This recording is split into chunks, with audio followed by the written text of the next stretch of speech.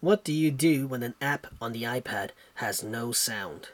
For example, this is the Chinese Guqin Zither, a music app that I developed. Notice there's no sound. There are two reasons. The first one is that maybe the volume is locked. To access the software volume lock, double tap the home button. The taskbar will appear. Scroll to the left and turn off the lock. And now sound should be back.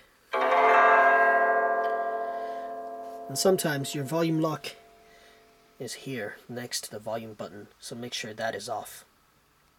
That's the hardware lock. Now the second reason for no sound is that maybe another app has crashed the system sound engine. For example, the Gentaro guitar. No sound. And now let's go back to the Chinese Guqin app. No sound, because the system sound engine is crashed. So we need to refresh the sound engine. So find the settings app, tap on that. Under general, tap on sounds.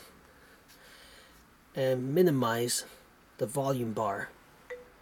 And then maximize it. And that should do it. Now let's go back to the Chinese Guqin app. And there should be sound.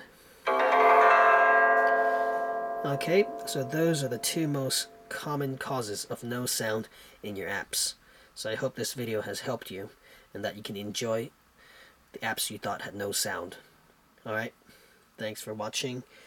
Please rate, comment, and subscribe. I'll see you next time.